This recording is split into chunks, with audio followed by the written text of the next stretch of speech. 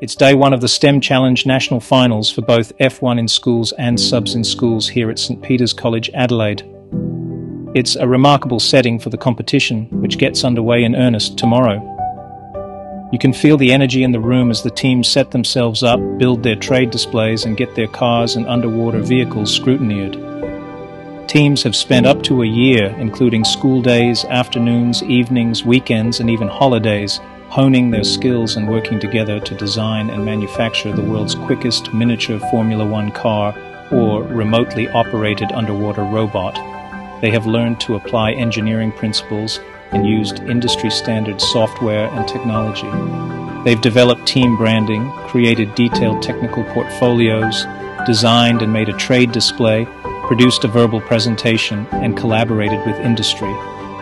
All will be judged over the coming days. Day one involved scrutineering and rules compliance checking.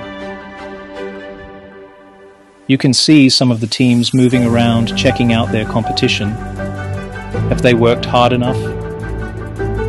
What will it take to get as close to a perfect score and to stand on top of the winner's podium on Friday?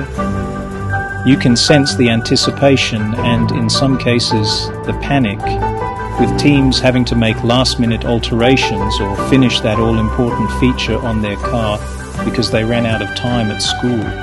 They're also setting up their trade displays, preparing their portfolios for examination, and preparing for tomorrow's underwater trials.